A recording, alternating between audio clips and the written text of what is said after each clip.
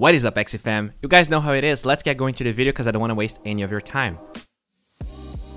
So first of all, if you're confused, yes, this is a re-upload, and that's because I actually made a mistake when I was calculating some things, and I think it's fair with you guys. I really respect everyone that watches my videos, and I decided to delete it and re-upload, but this means I'm actually rehearsed, and we're gonna have an even more complete and faster video. As you can see, Season 19 is live. They are actually giving away 3,000 axies. Well, I mean, giving away. If you are able to get to rank 1,000 up to rank 1. So PvP Season 19 is live with all of the money we talked about. They resetted the MMR as they always do.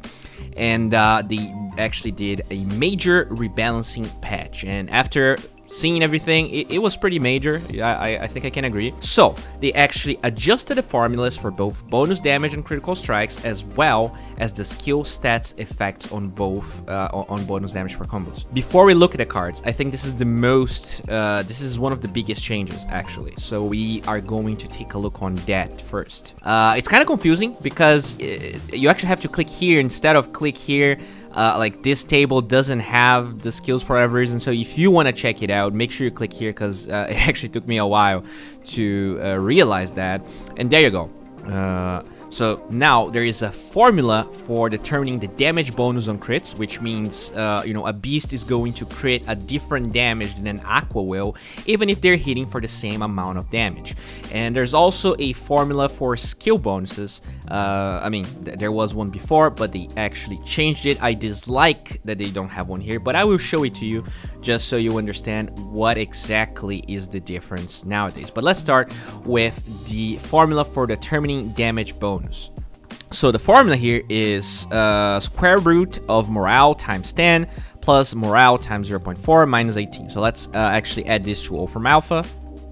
Alright, so what I did there is I actually used the value of morale that a beast has. So when you actually go for 61 morale in this equation, what you get is 84% crits. So beasts, they actually got nerfed in the amount that they crit. So now they actually crit for 16% less damage.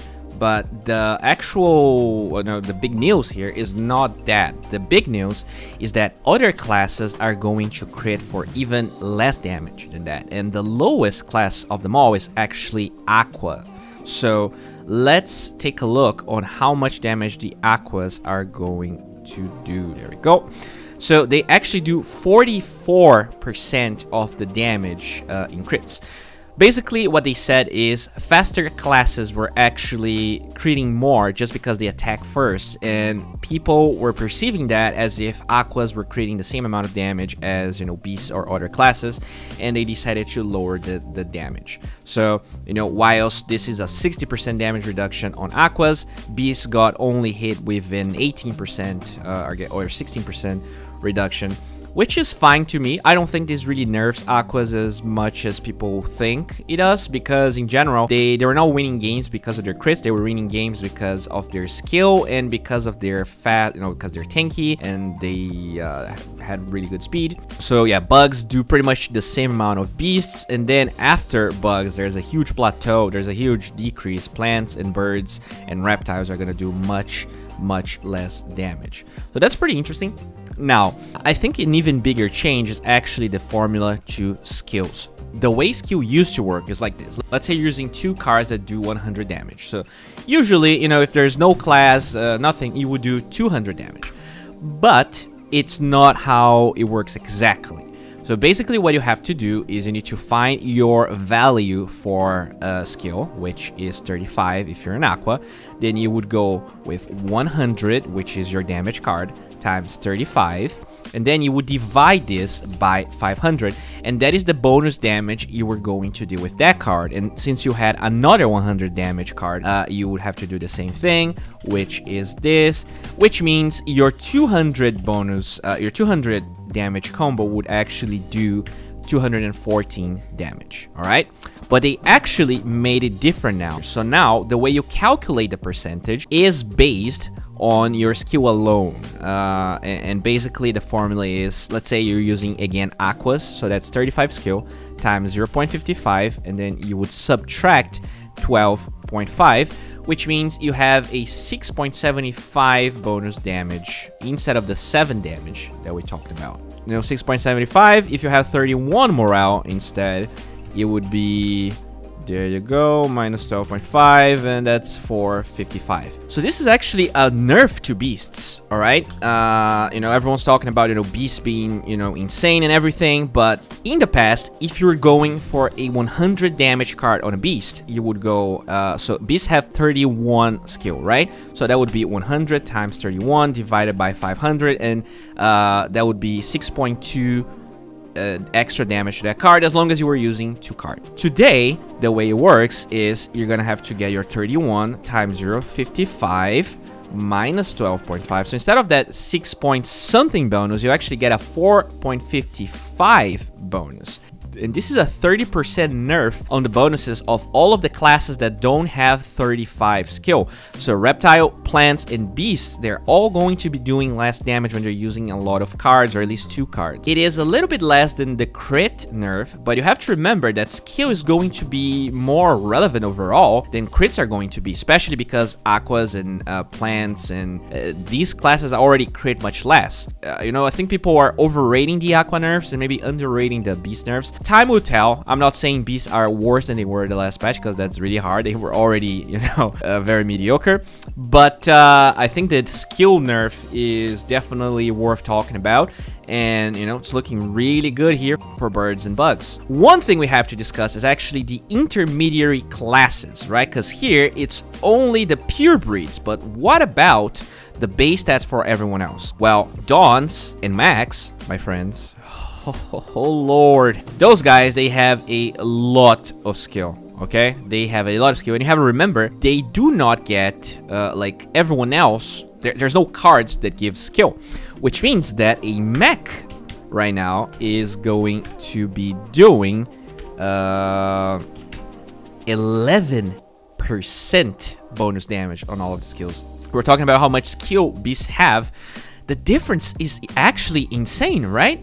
You could say that mechs do like 2.5% more damage when they're using combos compared to beasts. That's it for all of the formulas and calculations. I know this is a little bit boring. I'm sorry if I took too long, but I think it's really worth talking about it. Way more important than the cards, honestly, because the changes to the cards were a little bit underwhelming, in my opinion. But yeah, I'll show you guys exactly how the table looks like. First of all, Anemone and Heals in general got no nerfs, or very mediocre ones. Anemone only got a 5 reduced shield. This is like, I'm actually baffled and also a little bit pissed. They also didn't nerf Zigzag at all. They buffed Mosquito, and the reason they did all of that is because they actually buffed Scarab. Now, a target cannot be healed for 2 rounds, and this is huge because in general, buffing an effect is going to be much more much more effective than buffing, you know, 5 or 10 or 20 damage even in a card, because, you know, they literally doubled how many turns Scarab works. And you know, because they didn't nerf Zigzag, because they didn't nerf any of the heals, I feel like this card is going to be insanely useful and probably one of the S tier cards of this patch. It's not necessarily a great card, but in this meta of heals, where they didn't really address the heals that much, I feel like Scarab is just gonna be necessary overall. Now, they actually nerfed Double Talk a lot, and they also nerfed Grass Snakes a lot, because Grass Snakes is one of the few cards where the description also changed, and they, instead of, you know, doubling how they did it with Scarab, they actually cut in half the amount of poison stacks they get. They did increase the damage and the shield a little bit, but overall I think this is a nerf, and probably one of the biggest ones alongside Double Talk. In 3rd place comes our boy Cute Bunny. They took 20 bonus damage, which is small, but you have to remember that usually you have, you know, 2 or 3 Cute Bunnies in a team, which means that the amount of damage you're taking out of the entire team is bigger, right? You have to account for the full damage of a team. Everything else besides that is kind of minor. You know, they did nerf Nemo and Kuko, which I think was necessary. Risky Fish also got a little bit of a nerf that ties, you know, pretty well with the overall nerfs to Aquas. And if we're going to talk about buffs, I think Cottontail, one of the huge winners here of this patch, getting 30 shield in a card that used to give 0/0. Timber, also a pretty big winner in my opinion.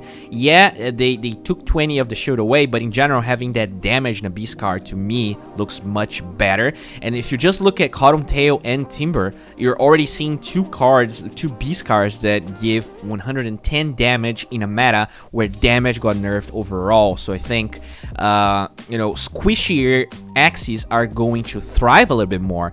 And, you know, when we're talking about bugs, when you're talking about mechs and beasts, these are all kind of squishier targets. I do feel like we are definitely marching towards a meta where those X's are going to be much better. I'm sorry, another card is Uncle. So they actually gave it 20 shield, and that is a card, well, that is a card you don't see used very often.